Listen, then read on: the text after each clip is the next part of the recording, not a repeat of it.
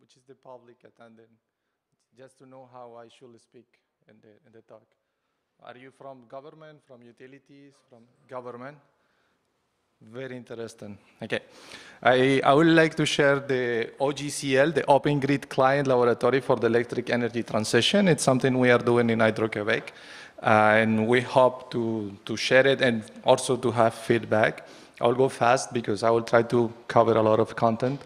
I will share a little bit which is the background and context. What is the Open Lab? I will just refer it as Open Lab. How can the Open Lab be used?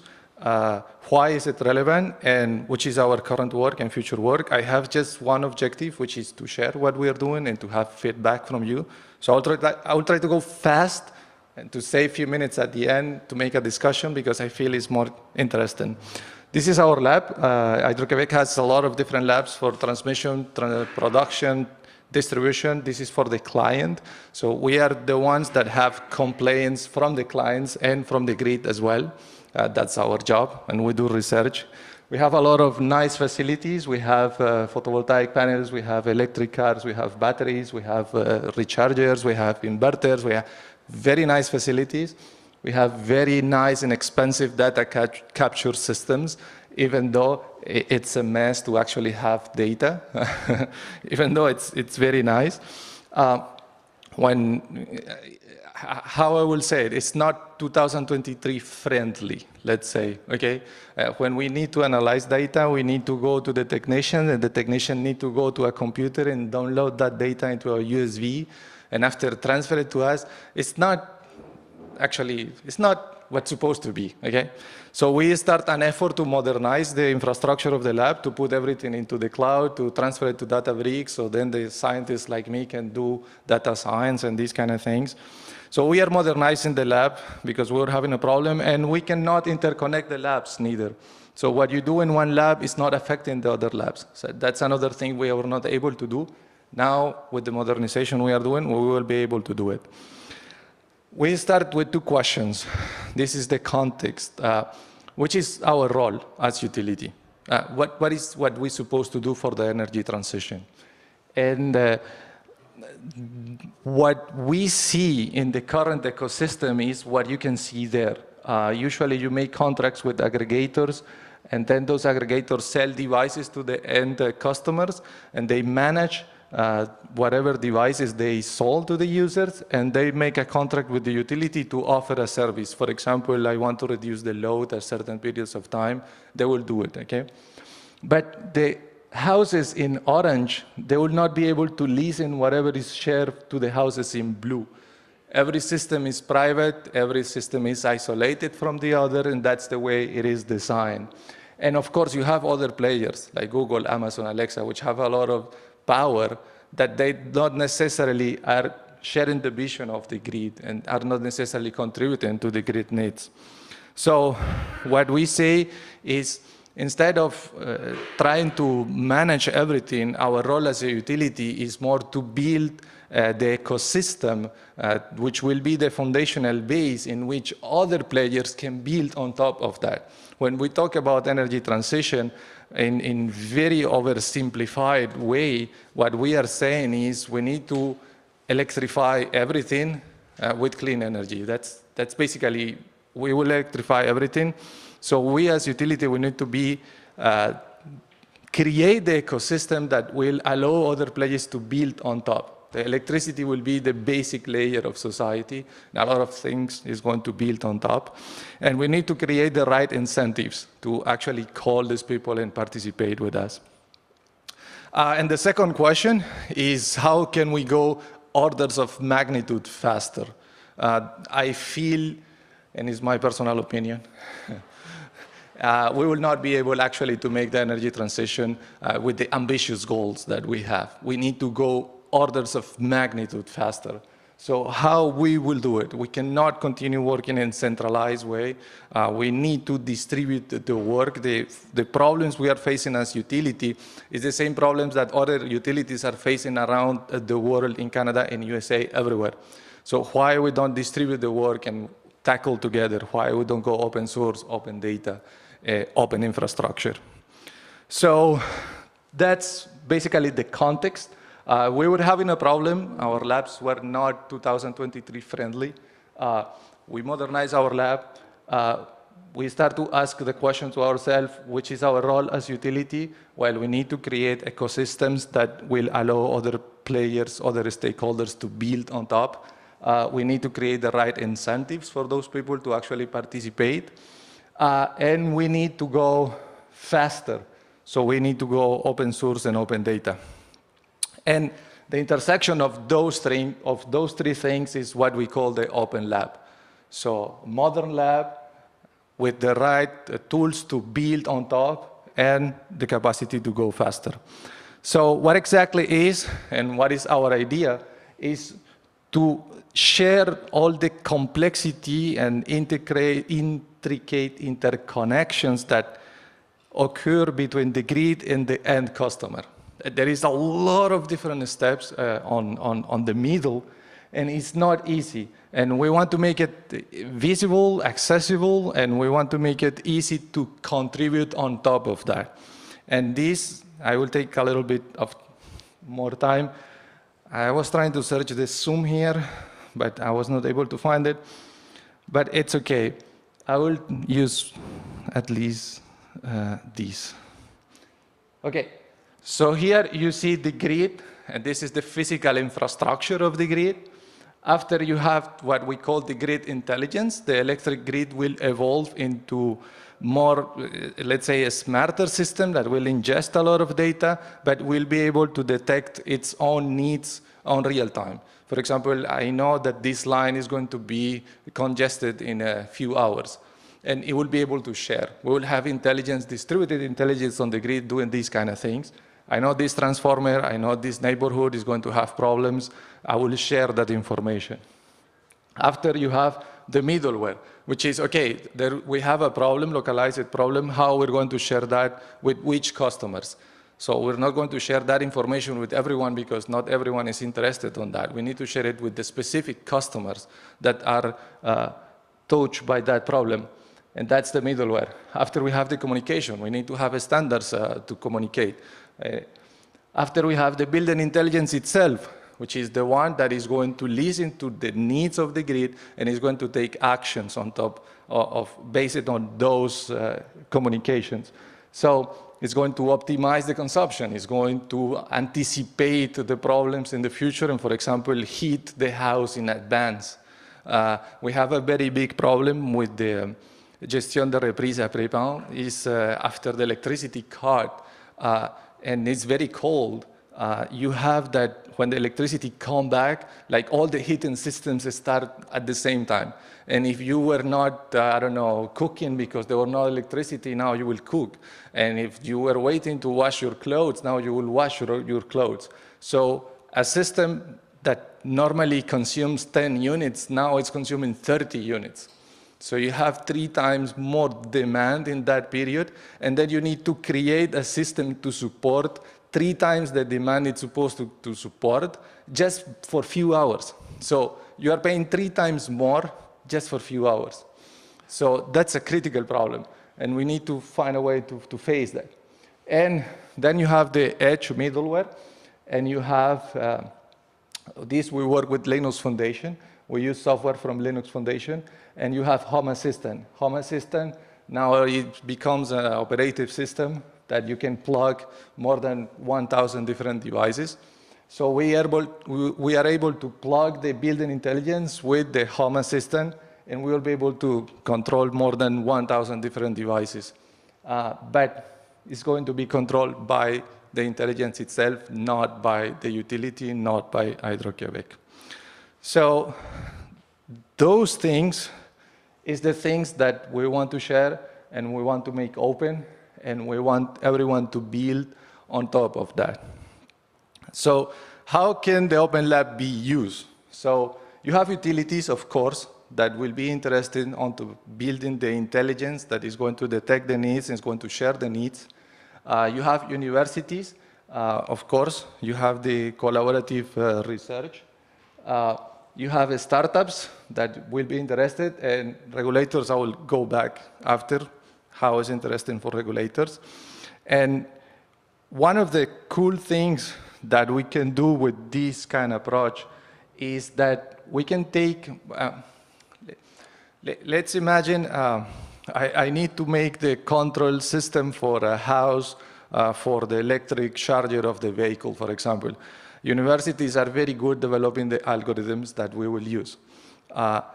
We can make the infrastructure in a way that they plug the algorithm in one side, we test it on the real lab, we see how it behaves, then a startup can take those tests and develop a product that they can sell into the market.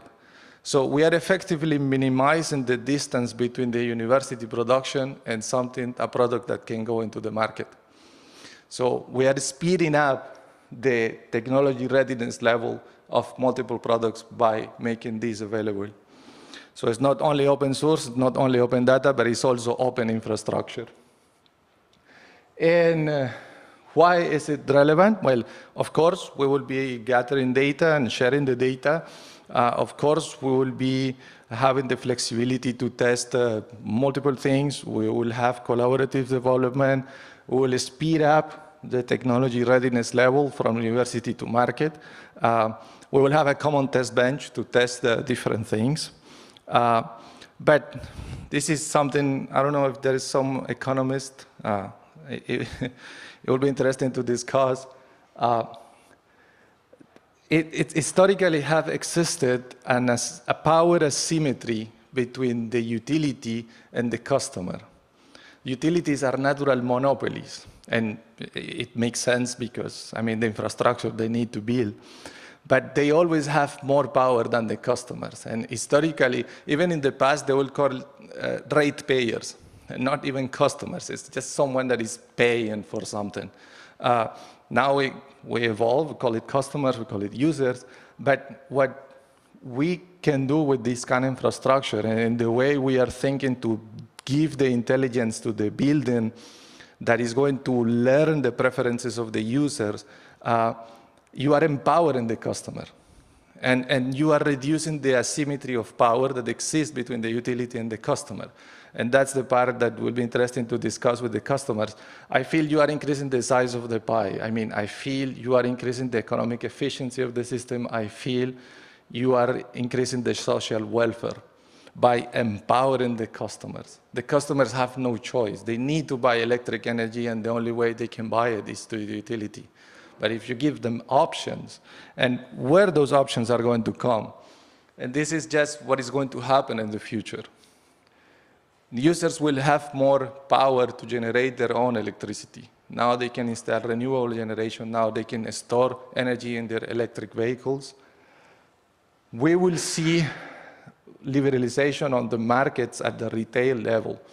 So now the users will be able to sell that energy, to sell it to their neighbors, to sell it to the grid back, and then they will be able to make these kind of negotiations. And then you will have the choice. I will not buy from the utility, I will buy from my neighbor. And that's how you empower the customers. And more importantly, all those intelligence that I'm talking about, they will be powered by artificial intelligence. It's not the user who is going to check which is the price of the energy and then take a decision if he's going to consume energy or not. That's not what is going to happen. It's an algorithm that is able to learn the preferences of the user. For example, he prefers 20 degrees in his room, but 18 degrees in the kitchen. You can do we are already doing these kind of things. It's not that difficult. So these algorithms will be able to learn that, and we will represent the customers on the market, and then you will have customers that have more power. What is interesting about this, and what is critical for utilities, is that it's not that these algorithms are mean or are bad or are good. If there are vulnerabilities in the system, they will find it, and they will exploit it. If they find out that by lying, then they can modify the clearing price of the market on their favor, they will lie. And that's not because they are mean, it's because that's the way they are designed. So we as utilities, we need to prepare for that.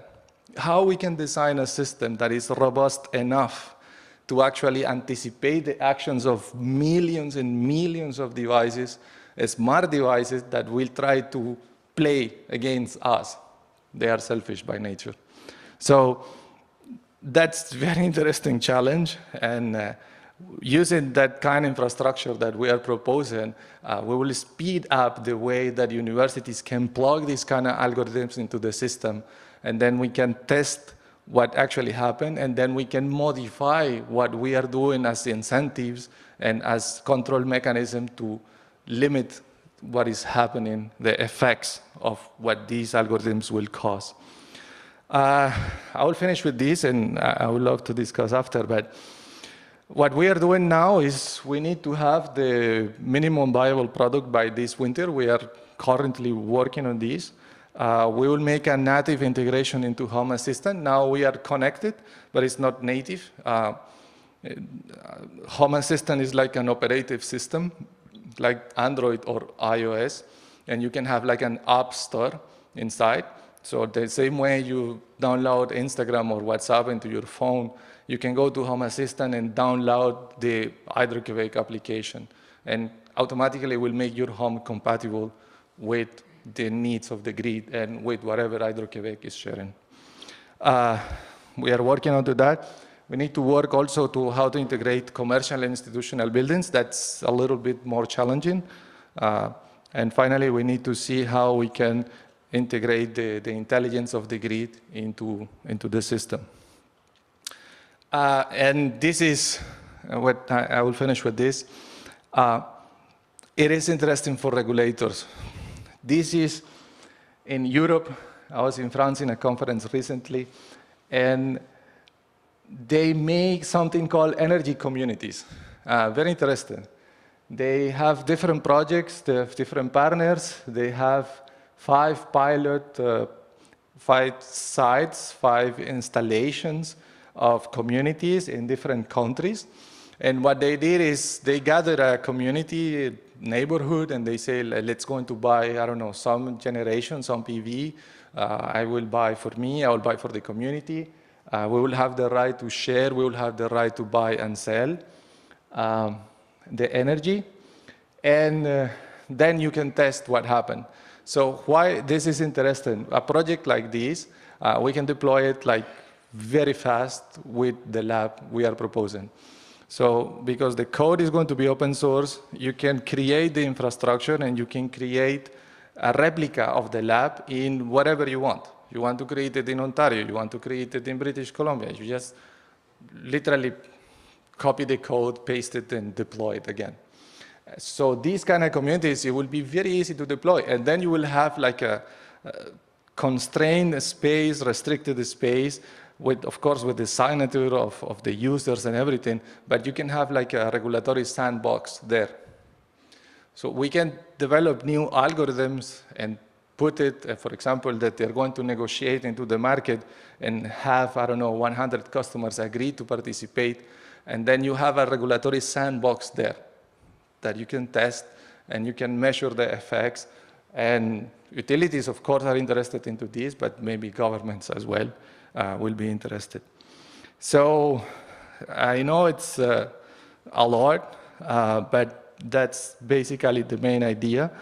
And I would love to take questions and listen what you think. Yeah, thank you.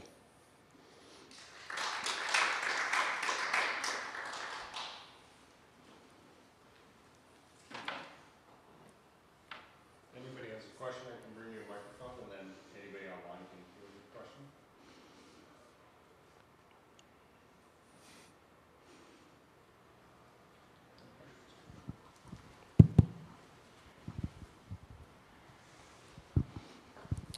Just so I get it right, you have kind of a home intelligent heating control system installing in houses that you're looking to gather information from, and then taking, I guess, intelligent decision from from information gathered from those units. But is that uh, um, is that just from the kind of I'm assuming it's similar to some like Google Nests or stuff like that. Is it just from that, or do you also have information that's coming from like real-time energy consumption, like at the? So I'm just wondering how, if it's just like if it's going to be just from those few houses that have kind of the Hydro-Québec unit, or if it's going to be more widespread, and how Yeah, you go maybe from like a few managing demand from a few from I guess a few samples, if you will, to the whole grid. Yeah, that's a very interesting question. Usually, this is what is happening now. Okay, so you have an aggregator, call it I don't know if British Columbia has an aggregator. We have one called ILO in Quebec. And he creates its own devices. He creates its own thermostats. He creates its own control, for example, for the electric vehicle recharge. But you as user, you need to own that system. Otherwise, you will not be connected to Hydro-Québec. That's what we want to change, basically. What happened with the users that have Google? What happened with the users that didn't like the system? They want to buy something else.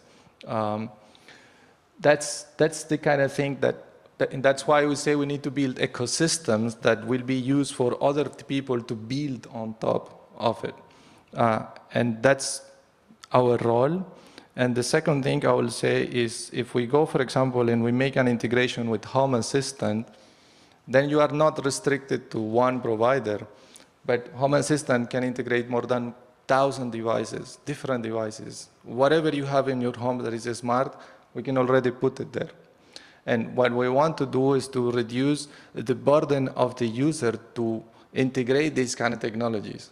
Because usually now if you want to participate, then you need to buy these and you need to buy that and you need to replace whatever you have for whatever thing is new.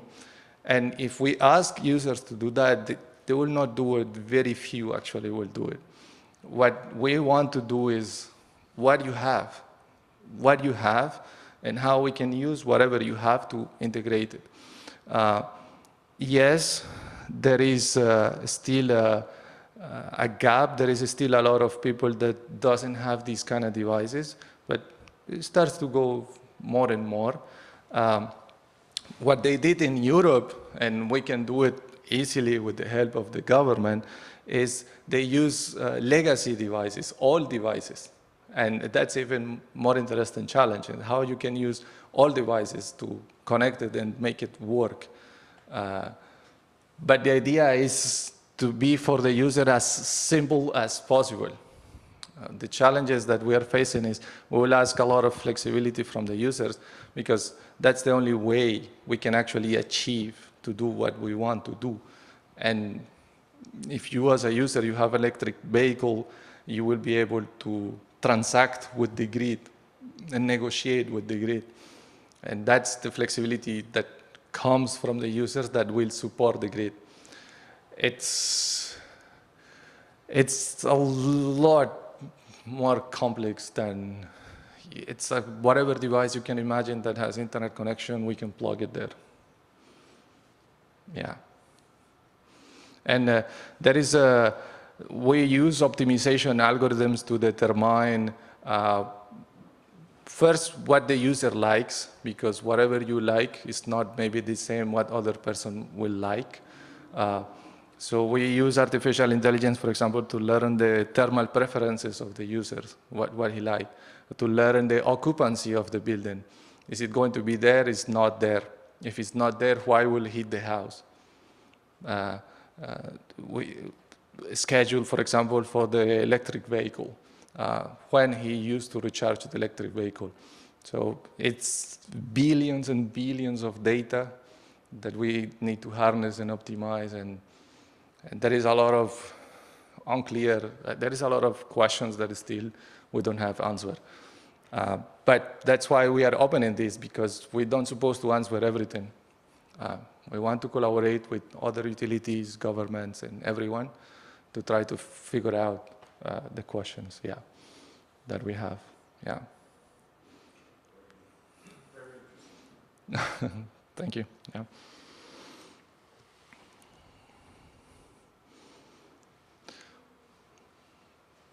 Yep. Well, thank you for attending.